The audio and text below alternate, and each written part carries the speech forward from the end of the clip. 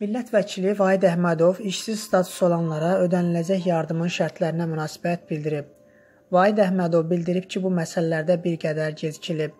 Xatırlayırsınızsa, cənab prezident İqtisadiyyat naziri Mikayıl Cabbarov qəbul edəndə bildirdi ki, ötən həftə ərzində artıq ödəmələrə başlamaq lazımdır.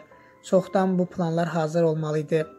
Ümumiyyətlə 2,5 milyard vəsait ayrılıb. Bu az vəsait deyil. Burada sahibkarlara da, digər imkanı olmayanlara da vəsait verilir.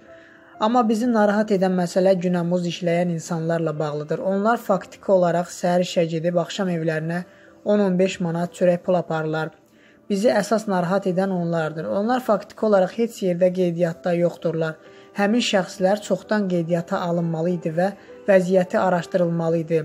Birinci, onlara yardım olunmalı idi. Çünki bizə zənglər çox gəlir. Bu gün mən 4 rayondan bu barədə zənglər almışam.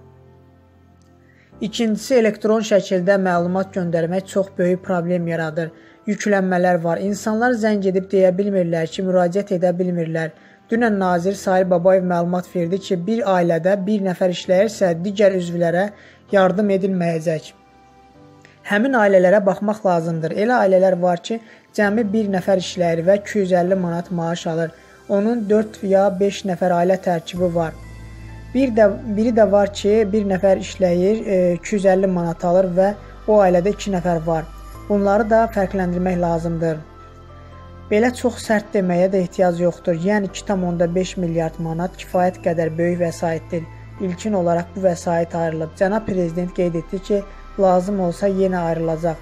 Onu bölüşdürən zaman elə etmək lazımdır ki, ünvana çatsın. O ünvana ki, həmin şəxsin ona ehtiyacı var.